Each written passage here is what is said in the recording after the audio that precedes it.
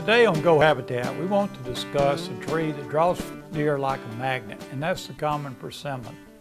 As most of us are familiar, the common persimmon will drop ripe fruit anywhere from September until December or January, and deer absolutely love it. They'll come a great distance to get to it. We're very fortunate in the eastern half of the United States, out to Texas and Kansas. This tree is found in many areas along fence rows, old home sites, and in openings along fields. One of the things you want to do when you're looking for a common persimmon tree to manage is you want to be sure you get the female tree, because only the female tree drops the fruit. If you pick a tree, you want to manage it, first thing you got to do is give it some light. Cut out some of the trees that are around it and open it up.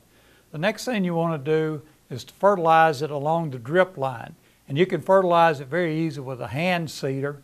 And you want to put out 100 pounds of triple 13 or 5, 10, 15 fertilizer. Both do extremely well.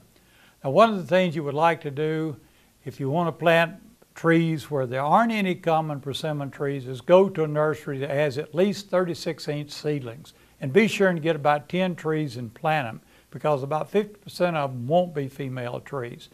So if you want to have deer come to your property, especially early in the season, either find common persimmon and manage those trees, or either plant your own and take care of those.